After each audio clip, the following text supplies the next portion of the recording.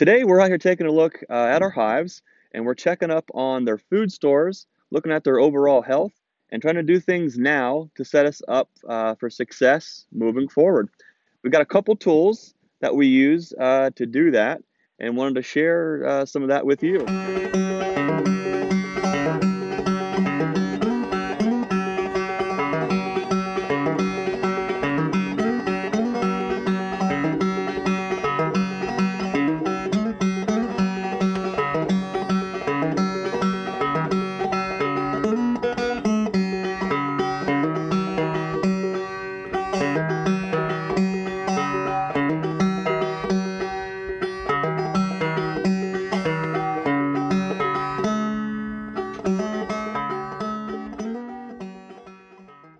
Hey guys, welcome back to the farmstead. I hope this day finds you and your bees well.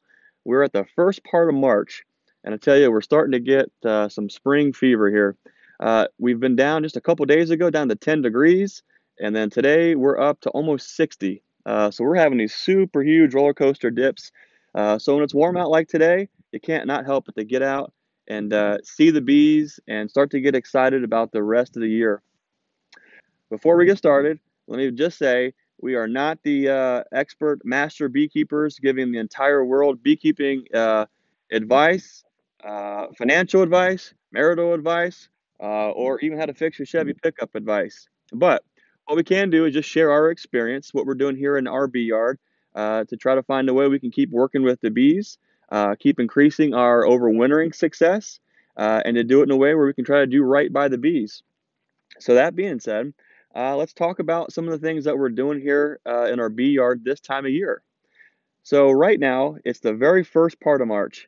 And when we look around, the grass is starting to green up. Just today, the elderberry are just starting to leave out. The maple buds are starting to swell. They're getting ready to open up, which is about the end of the maple tapping season. So everything is building up towards that spring push for the bees here. Once these maples start to open up and blossom, it's going to provide some nutrients for the bees. And that's kind of like the safe spot. Once we get it to there, everything is pretty good. But that's still going to be about a couple, 2, 3 weeks out before we can kind of see that, maybe 4 weeks. So for right now, the first part of March, this is one of the most dangerous times or the riskiest times in the bee yard for most colonies. When it's warm and it's nice out like this, we see the bees flying, we get excited, we think, yay, our bees made it through the winter. There's still a lot of winter left. It doesn't take anything around here, especially where we're at here, and we're in the foothills of the Appalachian Mountains here, east of Columbus, Ohio, and we get some weird, wacky weather. It's got a lot of roller coaster temperature swings. The weather can turn sour in just a heartbeat flat. And it doing that, it can really put not a damper on your spirits, but it's kind of hard on not only bees, but cows and pigs and chickens. It's hard on livestock in general. So there's a couple things that we can do with our bees to help kind of buffer that just a little bit. So most of our hives we go into with a lot of honey, excess honey. But what I'm finding here in Ohio is that the bees, they'll start to build up, they'll burn through that honey even if there's excess honey. Because we have these warm days, almost unnaturally warm throughout the wintertime, and they're feeding, they're breaking cluster, feeding, breaking cluster, so they're actually tearing through a lot more honey than they would if we would just stay cold and they could cluster. So the bees are constantly breaking cluster, feeding, spreading out, and then at nighttime when it gets down to 10 degrees or 5 degrees when it's been this warm during the day, they have a hard time sometimes getting back into that cluster. So all we can really do at this point is to make sure that our hives are still sized appropriately. And do we have any extra or excess or insurance sugar on top? If you don't know what we're talking about, I think I can do this fancy thing where I point and there might be like a link for a video. Is it here or is it here? I'm not sure. But look at one of these places here. Check out our video on winter feeding. What we do is make a little rim for the top of the hive. A shim board is what it is, and we add dry sugar on top. And what that does is it gives the bees an opportunity to have just some extra carbohydrates right there on top of the hive. Here's the weird thing. What we've seen is that the bees will actually, when it's on top and it's nice out, they leave the honey in the pantry, but they're going to go up and they're going to start using that sugar while it's there. okay? And then that sugar gets depleted, and once the sugar's gone, then they come back down and they get to where the honey's at. And of course, that's during the day when it's nice and warm. When it starts to cool off, they come back down and cluster, and they cluster on the frames down where the honey's at. But the sugar has been a nice insurance policy, giving this just some extra food storage. The nice thing about the sugar is it also acts like a desiccant on top of there to absorb some of that moisture. So let's go take a look and open up a hive here and see what's going on here. So we're going to open the lid there, and look, we can see there's still a lot of sugar in there, and a lot of bees are moving around there. It's nice to see all these bees and some sugar left, so we feel pretty good about this colony. It's going to take off and do real well. One of the other things that we do this time of year, when it gets this warm and the bees are all out flying and we can open up a hive and we see they're moving, what we've chose to do is go ahead and treat them with oxalic acid early on in the year. Different parts of the country, it might be a little bit different. Also, whatever your management plan or methods or styles or opinions are, maybe you don't treat, and that's totally cool. If you do treat and you're using oxalic acid this time of year, they have very little brood. And once they have broken cluster and they're all out moving around, it's a good time to start knocking down some of those mites if oxalic acid is what you use. Later on in the year, we use a bunch of different things. We use comfrey and rhubarb and staghorn sumac berries in our smoker just to give a little bit of extra oxalic acid. Oxalic occurs in everything, just about leafy green vegetables and things. So we use that with a Pro-Vap. And it works out really good to give them that little extra organic acid to help knock down the mites. It's something we can do early in the year to help ensure or help kind of better the odds that they're going to be successful and not be dealing with mite pressure, so they can build up nice and build up strong. It really helps us when we're making early splits, because we're making early splits with bees that are really healthy, and that's really important.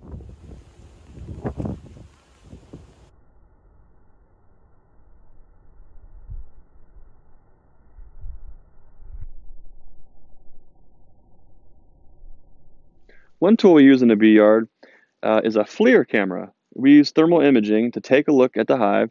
It helps us kind of project how many nukes are still viable and to help plan for nuke sales. Now, these things aren't exactly cheap. However, I had this from one of my other businesses, so it was an expense already paid. I already had it. Would I buy this just for bees? I'm not real sure.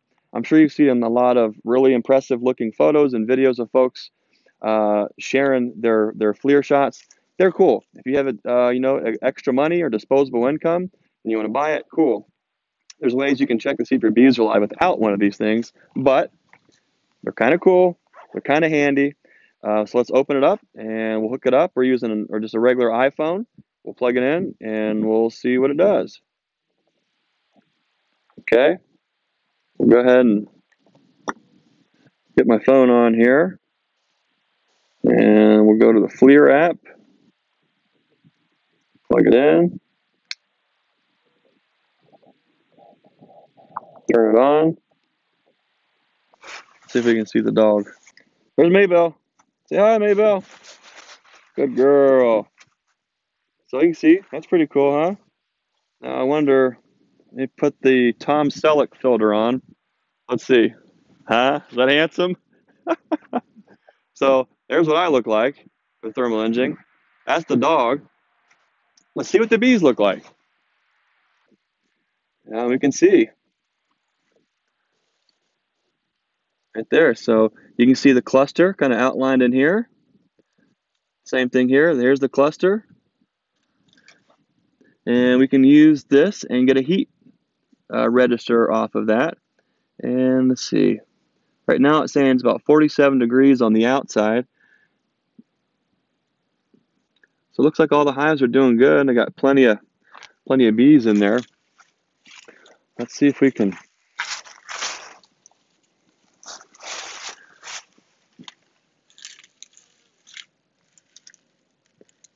look inside here.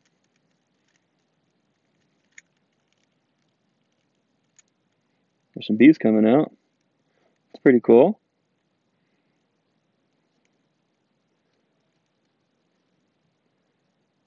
All right, so what does that tell us? Well, it tells us that those boxes have bees in it. These are just boxes just laying here. You can kind of see the difference. There's nothing inside of those. There's bees flying across there, but you can look at those versus these, and you can start to see the difference. Now, early morning, it's pretty good too. When it's a little bit colder out, you can also see. But you can see right here from this video, this top box here just has some honey in it. There's a dry feeding shim, and then here's the brood chamber. And there's the dog. So you can kind of see, you know, you can see kind of what's going on some of these hives here, and it can kind of help to give you some kind of idea as to what's going on to help plan for the future. Is it necessary? I'm not real sure. Is it cool? Sure. Do you have to have one? Well, that's up to your budget and whether you can get permission from the wife, I suppose.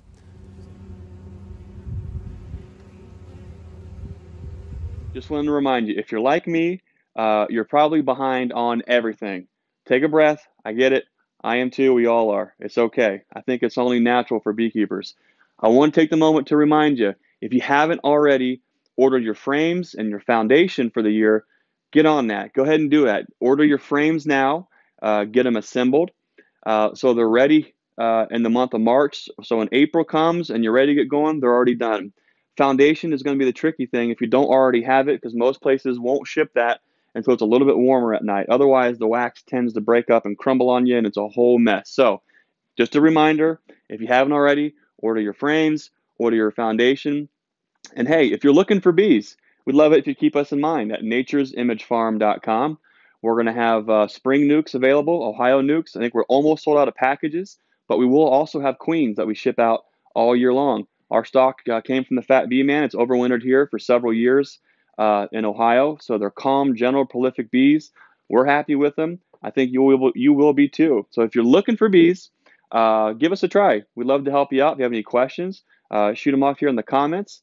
And as always, we appreciate you watching, liking, subscribing. Click on that bell so you can be notified when all the new videos come out. I think I'm saying all the things that you're supposed to say when you're doing YouTube videos. If I'm not, well, we'll just do better next time.